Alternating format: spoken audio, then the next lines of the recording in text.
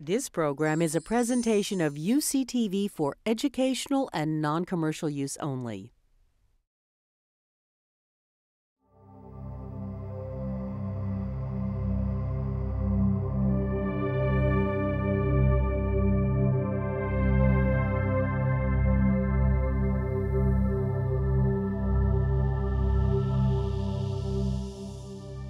It is my pleasure this afternoon to introduce Elizabeth Farnsworth, who will then in turn introduce our distinguished guest reader.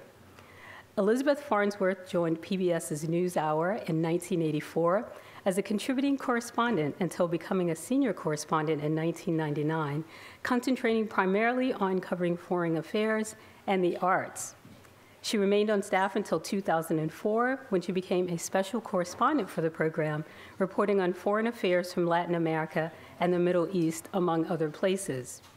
Her writing has appeared in Foreign Policy, World Policy Journal, the San Francisco Chronicle, The Nation, and other publications. She has recently brought to bear her fierce intelligence, courage, and compassion in the documentary field. She has received many honors, including 2 Emmy nominations and a 2010 DuPont Award for POV's The Judge and the General on PBS about the transformation of a conservative Chilean judge charged with investigating the crimes of Augusto Pinochet. Currently, she is a fellow at the Center for Art and Environment at the Nevada Art Museum in Reno, where she is working with landscape photographer Terry Evans on an exhibition for several museums on prairie and people in the White Earth Valley, one of the key centers of the North Dakota oil boom. Ladies and gentlemen, please welcome Elizabeth Farnsworth.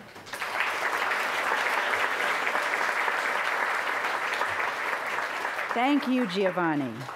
I'm honored to introduce Robert Hass in this magnificent setting, and especially to you, poetry lovers. I recognize that many of you know Bob as a friend, colleague, professor, and are familiar with his work. And perhaps you will agree with me when I say he has what Czesław Miłosz called in another context, quote, a gift, a grace despite the force of gravity. The phrase jumped out at me because it so closely describes my understanding of Bob and his work and his life, his joy which spites the dread and the bitter ghosts he writes about so well. The image that kept coming to mind as I thought about Bob was the French high-wire artist Philippe Petit, as he walked between the twin towers of the World Trade Center in 1974. You may have seen Man on Wire, the great film about that act of blissful courage. If so, you saw Petit's astounding joy above the abyss. And it reminds me of Bob. I first met him in 1995 in Iowa City, where he and his wife, poet Brenda Hillman, were teaching for a semester at the Writers' Workshop. He had just been appointed poet laureate, and I was doing a profile for the NewsHour. He asked me and my crew to come out on a deck.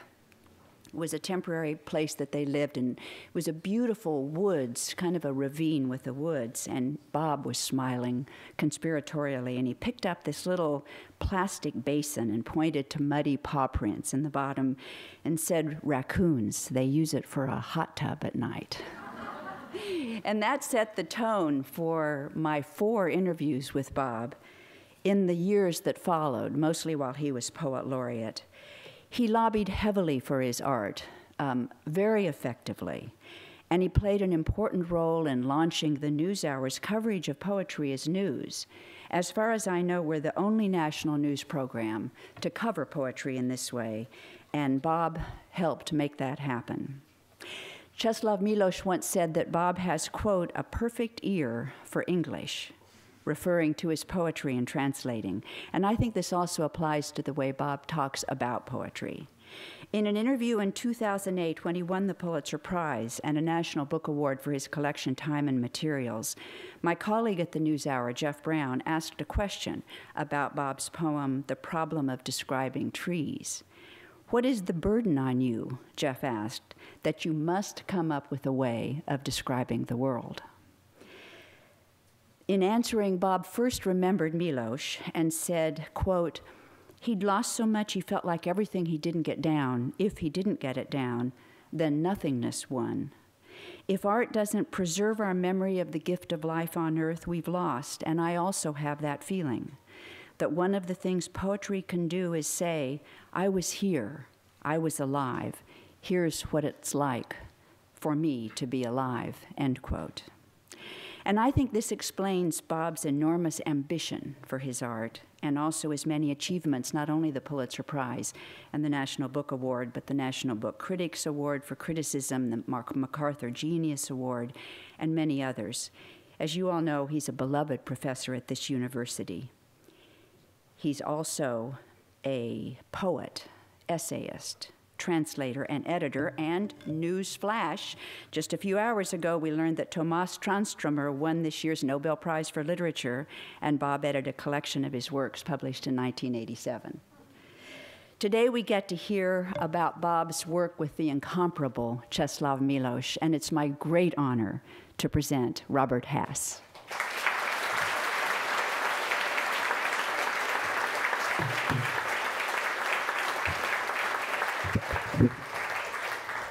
Thank you, Elizabeth, so much. The honor is to get introduced by my amazing friend. Thank you so much. Tomas Tranströmer won the Nobel Prize. We were told this morning. This occasion is to remember the 30 years that Czesław Miłosz was among us. But let me say a word about Tomas this morning. I have a story to tell about him. 15 years ago, he had a stroke. Tomas did not live in Stockholm, where Swedish writers mostly live. He made his living as a, I think the Swedish term is a behavioral psychologist, but it meant he was basically a psychotherapist and a counselor for troubled adolescents in a working class city northwest of Stockholm for most of his adult life. His wife was a nurse, so they lived in the world in a very real way. Tomas was, even 25 years ago when I edited a book of his poems, probably the most loved living poet among poets of the world. When I was in Shanghai recently, I met brilliant young poet Xi Xuan, who's coming here. I said, who are you reading? Who are the Chinese poets reading? And he said, Tranströmer. So anyway, he's amazing, and you should hunt up his work. 15 years ago, he had a terrible stroke. He was a very vigorous man, and he was completely paralyzed. His wife was told by the doctors in their hospital on his right side. And Monica, his wife, got into her Volvo and drove to Stockholm while he was in the hospital and bought all the piano music for one hand and put it on their piano. And when Tomas got home, said, get to work. And 2 years ago, his publisher published a CD of Tomas reading his poems and also playing some Debussy and Schubert for one hand, which you get by going to the website for Bonners, B-O-N-N-I-E-R-S. I was trying to think of one short thing to read to give you a sense of him. His poetry is drenched in the Swedish weathers. And his family had a summer house on an island in the Swedish archipelago in which there is a medieval church.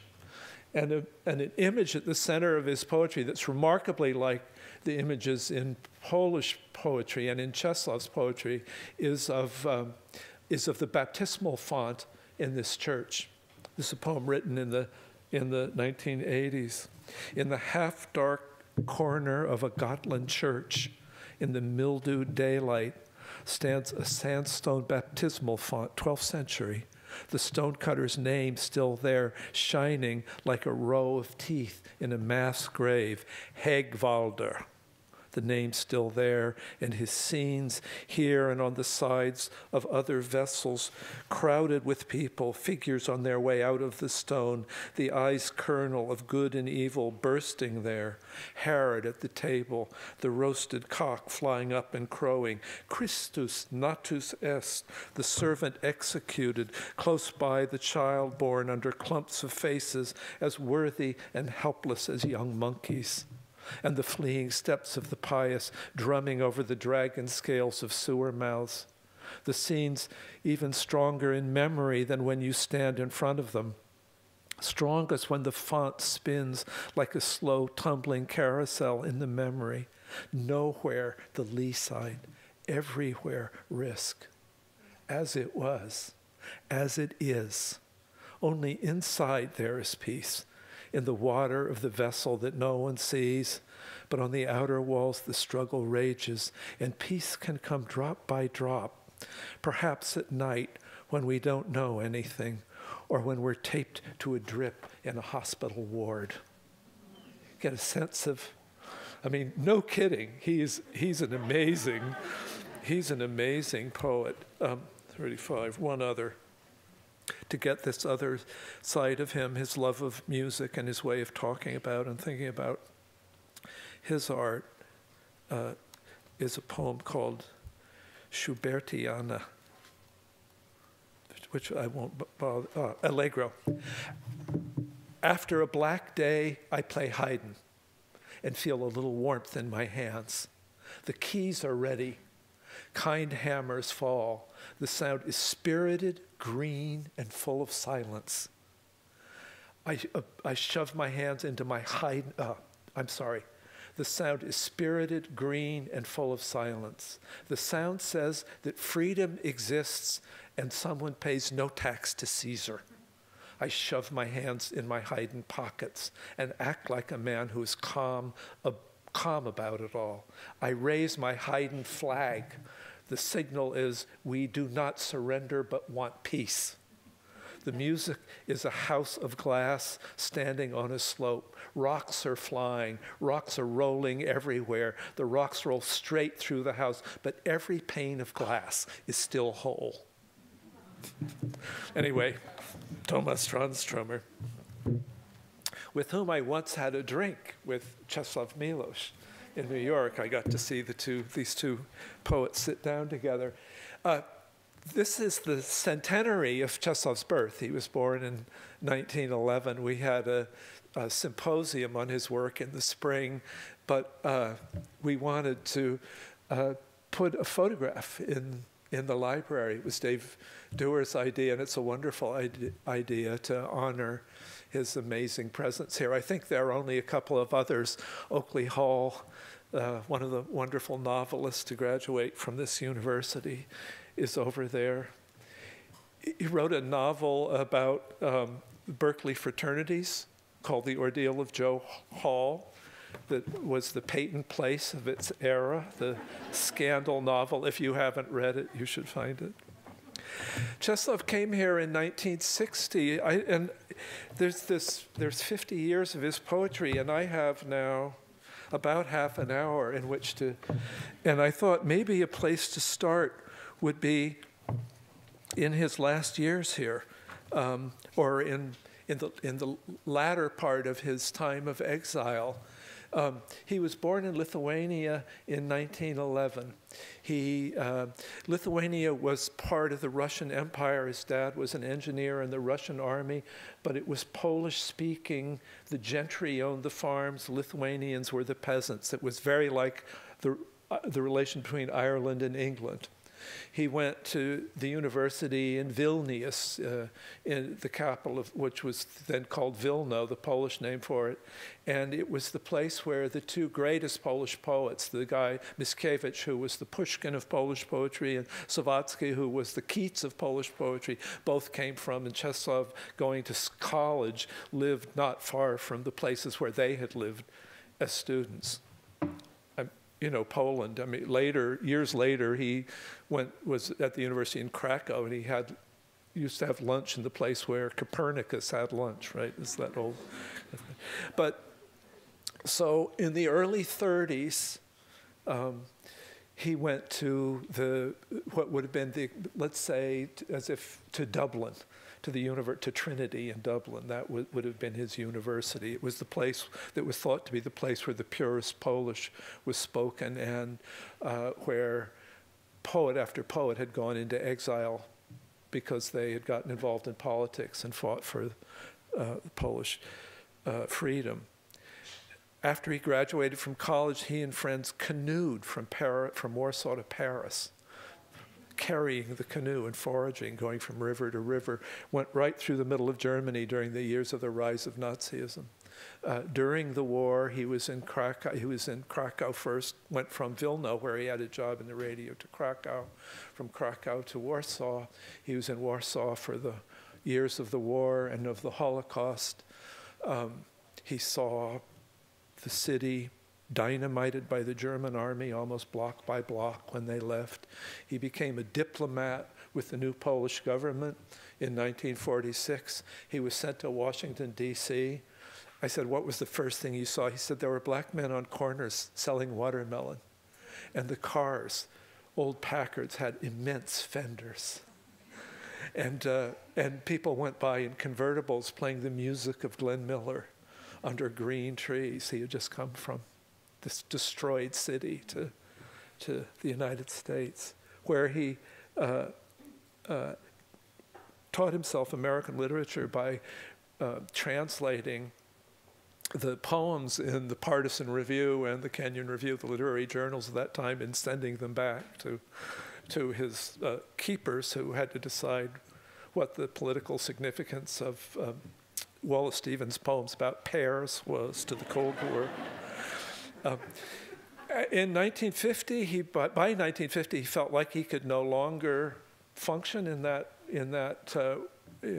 system, and he also heard that he was on the verge of being arrested. He went to Paris, where there was a Polish emigre journal, and he published in it a one-page essay called Nay, No, saying, I can no longer do this, and he defected and gave up his language. And for 10 years, he survived as a freelance writer as best he could in Poland. There are legendary stories. Jan Hersch, a Polish philosopher who was teaching at the Sorbonne, was helping him, and he was broke. His family was in Connecticut. He had no passport. He couldn't get there. He had no money. She showed him in the newspaper that there was a annual contest. The French gave 5,000 francs to the best foreign novel. She said, write a novel. He wrote a novel, State of Siege, in the morning. She translated into French in the afternoons. And 9 months later, he won the prize and was able to bring his family to later years, I heard him, I quote this in a poem, someone asked him what he thought of Flannery O'Connor, and he said, I don't agree with the novel. So he wrote 2 of them, but he didn't think much of them.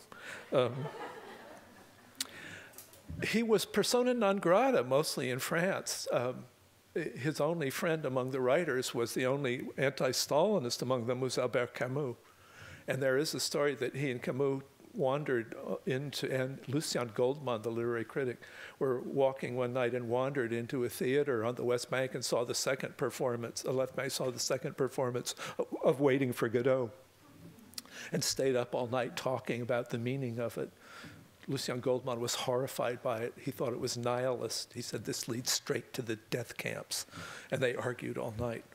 What company to have been in, right? Would have been right. But he was shut out. Pablo Neruda was his friend. Neruda was the diplomat from Chile. I'm talking too much and not reading enough poetry, but this life of this man when he arrived here. Neruda was the Chilean cultural attaché in France, and he and Czesław were friends, and they had translated each other poetry. And when Czesław defected, the French Communist Party newspaper appointed Neruda to write the denunciation of Miłosz, which he did.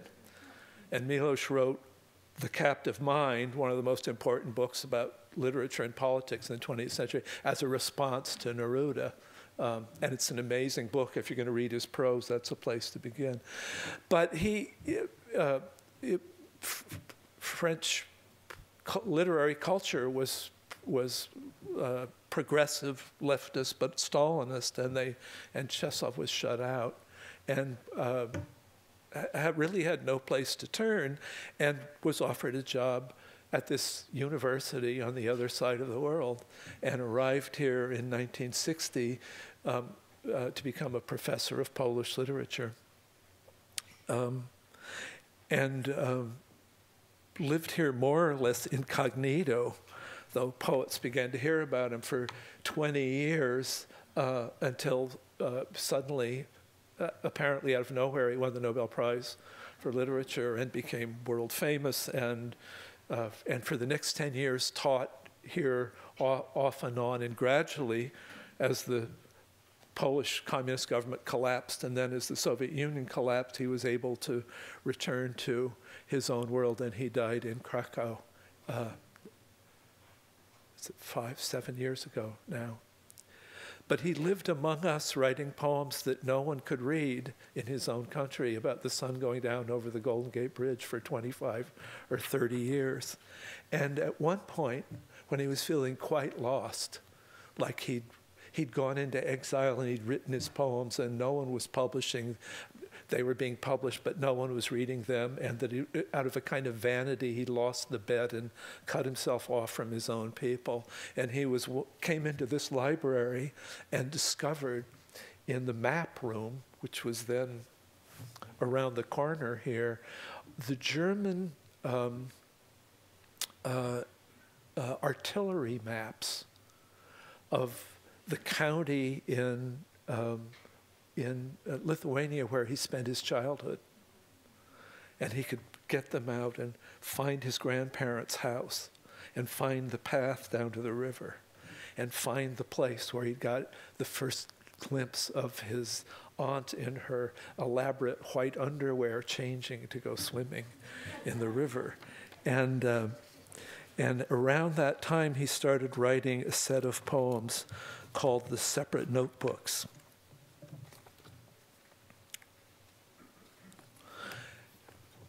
And anyway, this begins in that time, and it's about him disappearing into this library. So he's here now. An old man, contemptuous, black-hearted, amazed that he was 20 such a short time ago, speaks, though he would rather understand than speak. He loved and desired, but it turned out badly. He pursued and almost captured, but the world was faster than he was, and now he sees the illusion. In his dreams, he is running through a dark garden. His grandfather is there, but the pear tree is not where it should be, and the little gate opens to a breaking wave. Let me do that again. It's an amazing bit of writing. In his dreams, he is running through a dark garden. His grandfather is there, but the pear tree is not where it should be, and the little gate opens to a breaking wave. Everybody had that dream in some form? Inexorable earth, irrevocable law, the light unyielding. Now he climbs the marble stairs of Doe Library, and the blossoming orange trees are fragrant, and he hears for a while the chew of birds, and the heavy doors are already closing, behind which he will stay for a very long time in air that does not know winter or spring, in a fluorescence without mornings and without sunsets. The coffers of the ceiling imitate a forest vault. He passes through halls full of mirrors, and the faces loom up and dissolve, just as Barbara, the princess in old Polish fairy tales, appeared to the king once when the black mage conjured her. And all around him, the voices are intoning, so many he could listen for centuries, because he wanted once to understand his poor life. That's the opening of this thing. I have to tell you, the story of it for me is I was aware of Czesław's presence here for a long time. I was completely intimidated about approaching him, and then eventually I did, and we fell into conversation, and I asked him about poems I was curious about. One was a very great, famous, but untranslated poem, famous in the little world of when I would come into this library and read journals like World Literature Today, where there would be articles on subjects like, I remember reading an essay on objects, inanimate objects in the poetry of World War II. And there was an account of this poem. And I approached him and said, "Is this poem been translated?" He said, "No, can't be translated. It's written in rhyme, meter like a children's poem. It wouldn't make any sense to America." I said, "Could I, if you got a copy of it word for word, could we give it a try?" So I was working on trying to translate that poem. I'll come to it in a minute. And then he won the Nobel Prize. And my friend Renata Gorczynski, who was the chain-smoking former jazz DJ for a Warsaw radio station, who had jumped ship at a broadcasting conference at Stony Brook and taken a job as the cultural editor of a Polish language newspaper in New York, showed up out here to help Czesław sort the huge piles of mail he was receiving. They were bringing in, after the Nobel Prize, these huge bags, you know, those kind of duffel bag things. You know, every kid in his first grade class, second grade class, third, was writing him a letter, and he was overwhelmed. And Renata came and immediately put on Dave Brubeck records. That was her idea of America in the 1950s growing up, and got out Pall Malls Unfiltered and started smoking. And I said to her, "I've been looking for someone who can help me understand these poems by Miłosz."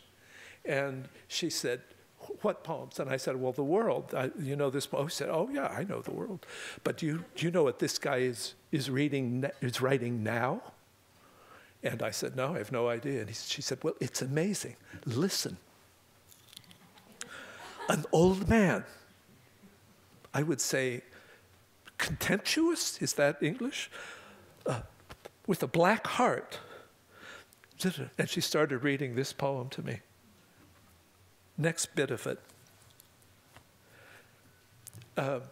Lithuania is like Maine.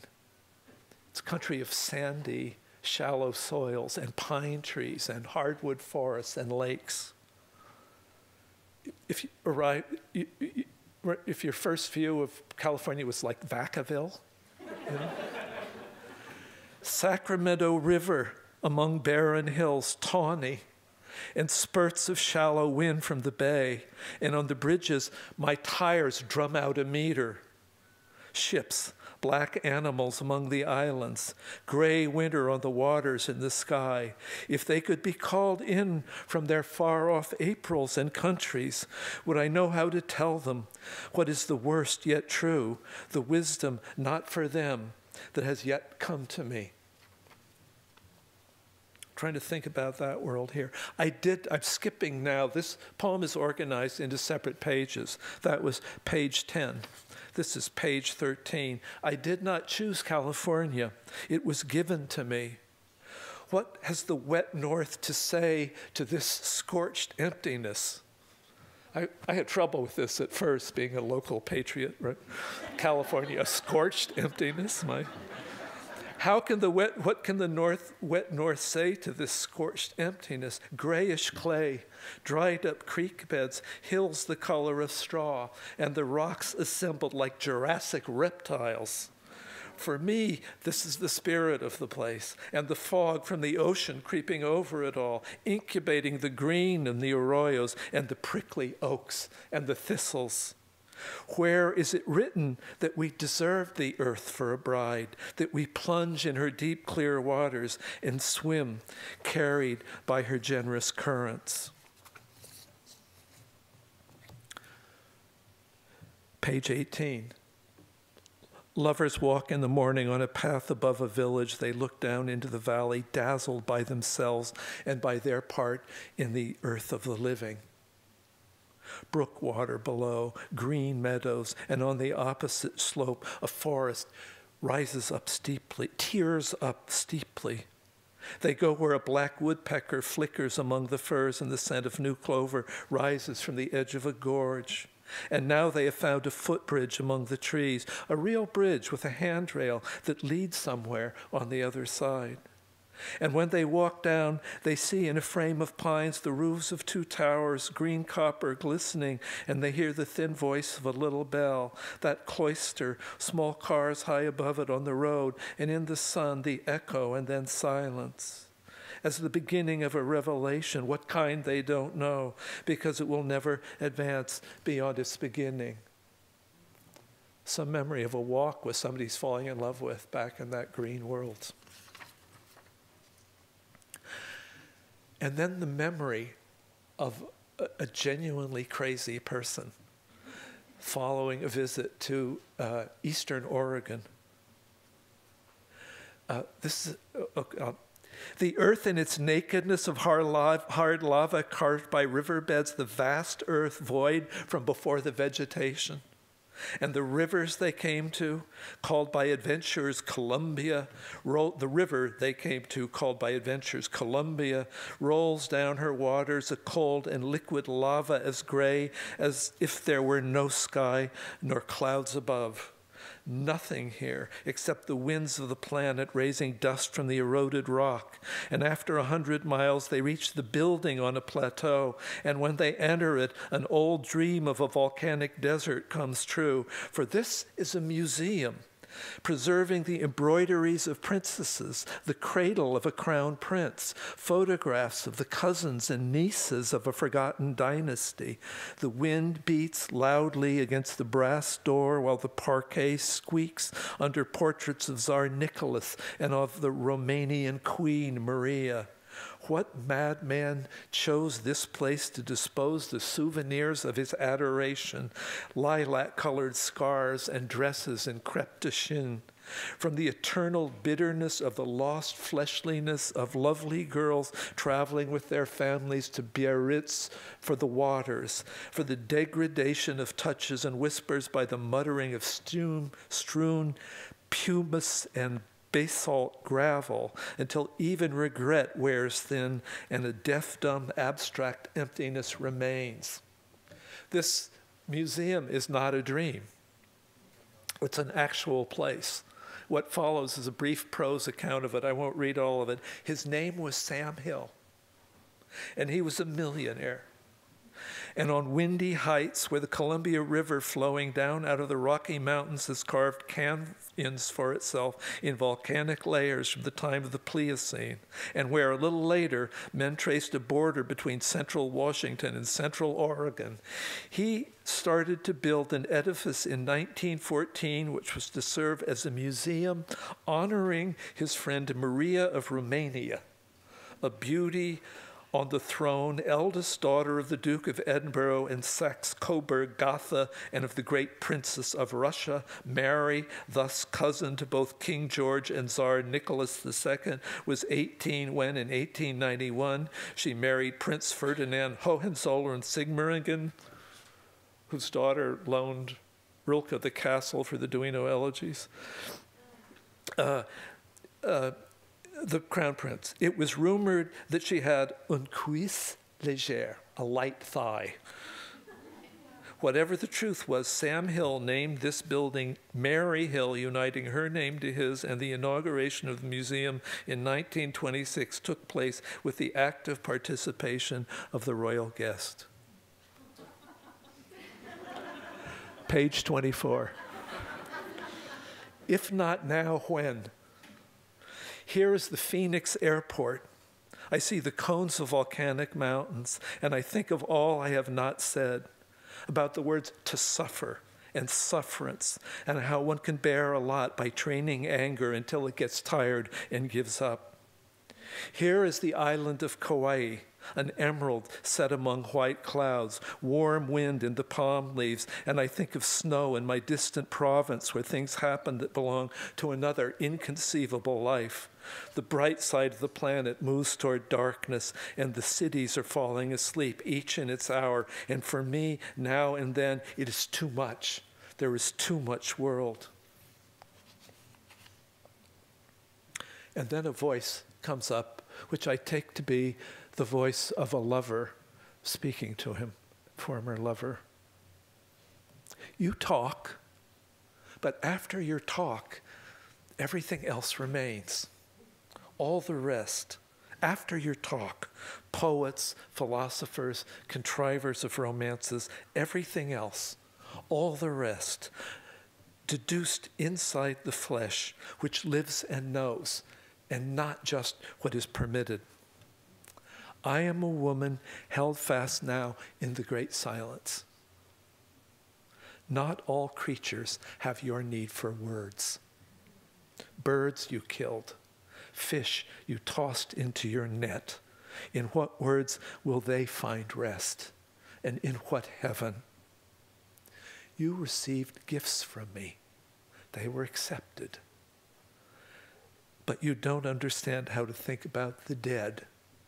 The scent of winter apples, of hoarfrost, and of linen. There are nothing but gifts on this poor, poor earth.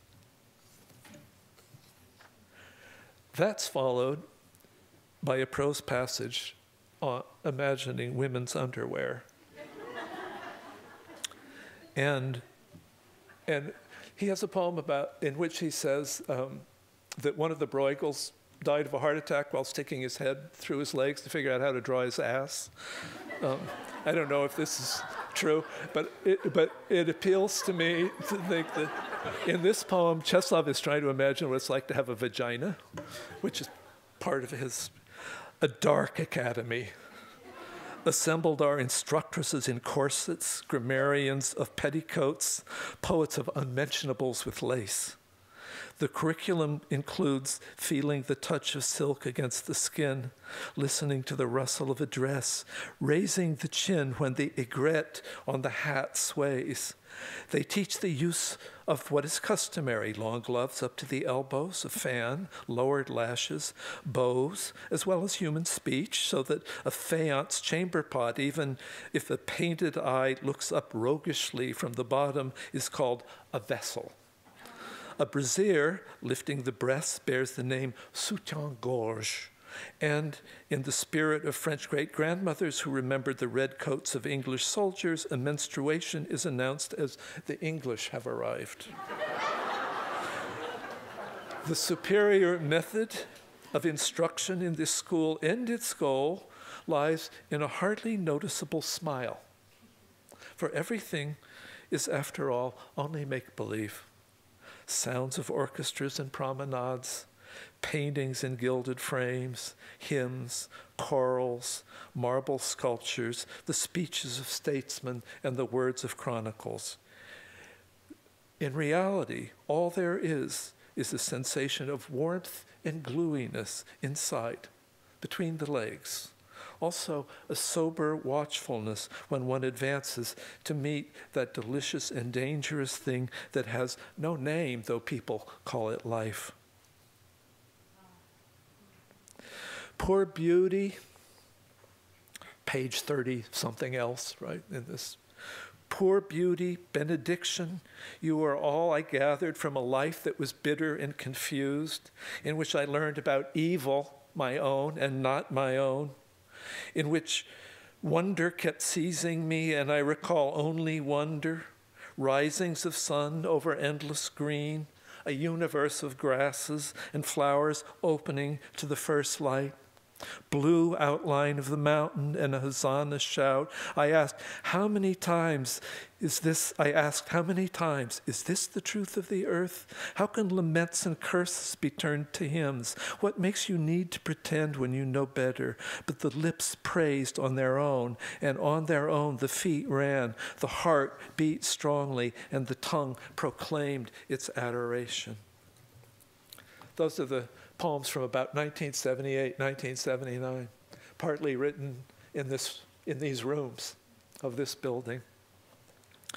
The poems that we were working on, the poem "The World," of course, during the Nazi years, everything was outlawed, so everything was underground, and Czesław went with many other writers to these underground readings, and his friends, the his closest friend was the Jerzy Andrzejewski, the great novelist, who wrote Ashes and Diamonds and Canal, from which the famous films were made. He said he began to feel, as the writers his age then, he was in his 30s, and the audience was mostly people in their 20s, and they were reading these kind of existentially tinned stories of defiance when they were in a state of complete helplessness, occupied by the Germans, and everybody working at whatever kind of menial job they could in order to avoid cooperating with the government. And when he came to feel that the heroic images of meaningless but existentially powerful resistance were foolish and dangerous, and that he and his friends were doing writing that were killing people. One of the arguments that developed in Warsaw was over the question of whether Copernicus was Polish or German. And as soon as they got there, the Germans, who were busily trying to look like they were doing important work so they would not get sent to the Eastern Front, started doing things like reorganizing the irrational Polish library. So Czesław had a job during those years as a teamster, hauling books from, it would be like the Berkeley Library and the University Library, they should be combined. Somebody was in charge of that, and his job was shuttling the books back and forth. So that was when he started reading William Blake, the Songs of Innocence and Experience, to teach himself English. Because he thought probably either the Russians or the Germans were going to win. It was going to be terrible for Poland either way. But there was just a chance that English would be a way out. And he started writing a poem called The World, which was read in one of these underground readings and astonished people because in the opening poem, kids are coming home from school, and the poem describes what's in their wooden pencil boxes. And the second poem is about the gate of their house. And the third poem is about the front porch. And the fourth poem is about the hall. And there's Dad in the garden. And Mom tells them stories. And it turns out to be this strange act of metaphysical defiance in the form of poems of an imaginarily simple world. And in it, there's a story apparently told by the mother, and it's called Parable of a Poppy Seed. And it's written in a meter like a child's meter. And I think the literal goes something like, on a seed of poppy is a tiny house. Inside it are people and a cat. Outside in the yard, a dog who doesn't know he lives in a poppy seed barks at the moon and then quiets down. And so he said, language like a nursery rhyme. So I tried this on him. On a seed of poppy is a tiny house. Inside it are people, a cat, and a mouse. Outside in the yard, a dog barks at the moon, and then in his one world, he sleeps until noon. And I showed it to Czesław, and he took off his glasses and said, "Mouse? There is no mouse in my poem."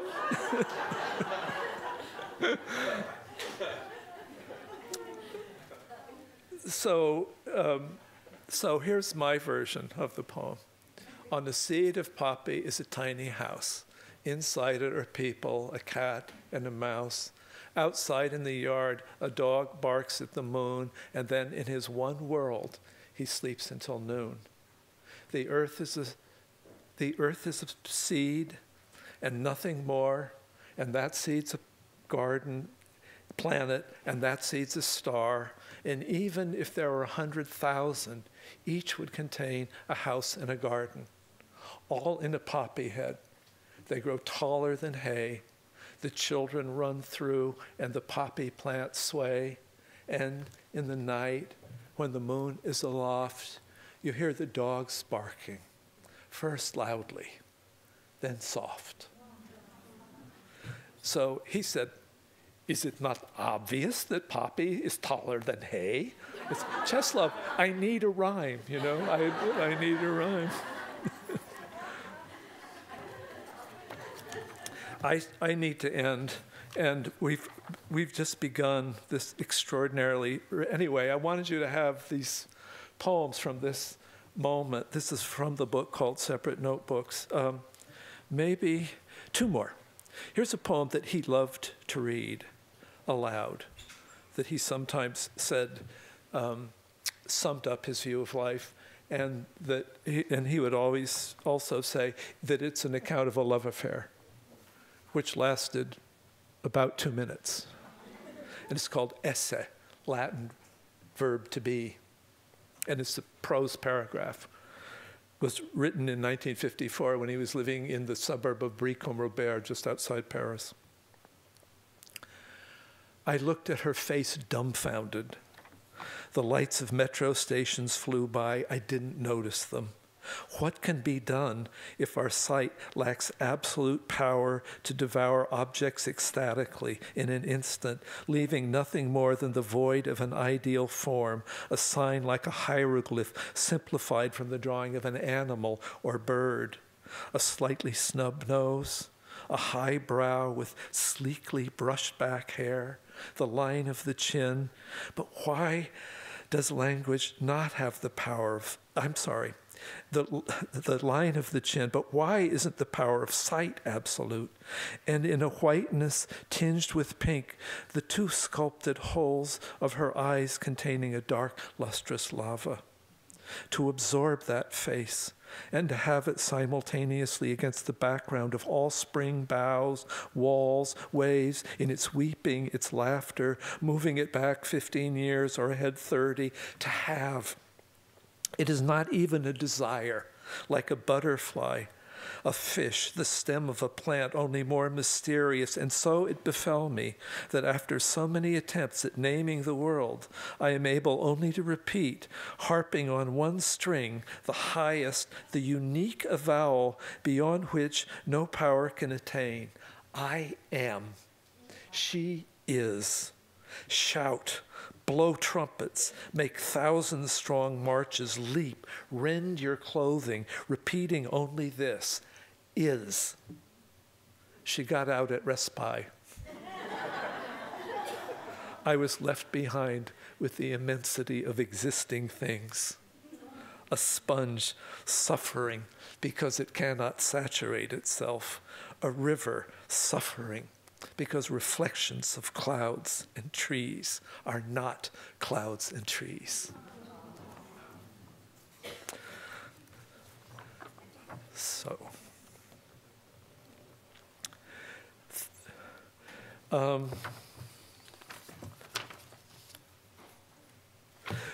well, there are two magic. Let's do this one.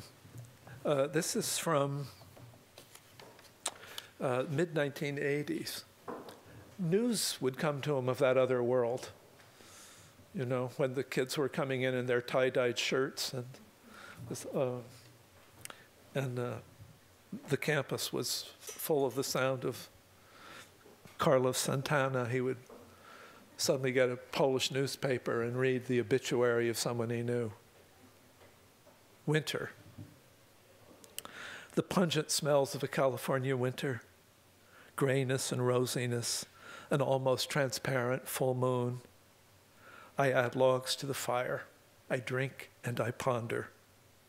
In Ilawa, the news item said, at age 70 died Alexander Rymkiewicz, poet. He was the youngest in our group. I patronized him slightly, just as I patronized others for their inferior minds, though he had virtues I couldn't touch. And so I am here, approaching the end of the century and of my life, proud of my strength, yet embarrassed by the clearness of the view. Avant-gardes mixed with blood, the ashes of inconceivable arts, an omnium gatherum of chaos. I pass judgment on that, though marked myself. This hasn't been an age for the righteous or the decent. I know what it means to beget monsters and to recognize myself in them. Yes, you, moon. You, Alexander, fire of cedar logs. The waters close over us. A name lasts but an instant. Not important whether the generations hold us in memory. Great was the chase with the hounds for the unattainable meaning of the world. And now I am ready to keep running when the sun rises beyond the borderlands of death. I already see mountain edges in the heavenly forest where beyond every essence a new essence waits. You, music of my last years, I am called by a sound and a color which are more and more perfect. Do not die out, fire. Enter my dreams, love. Be young forever, seasons of the earth. Czesław Miłosz, thanks very much.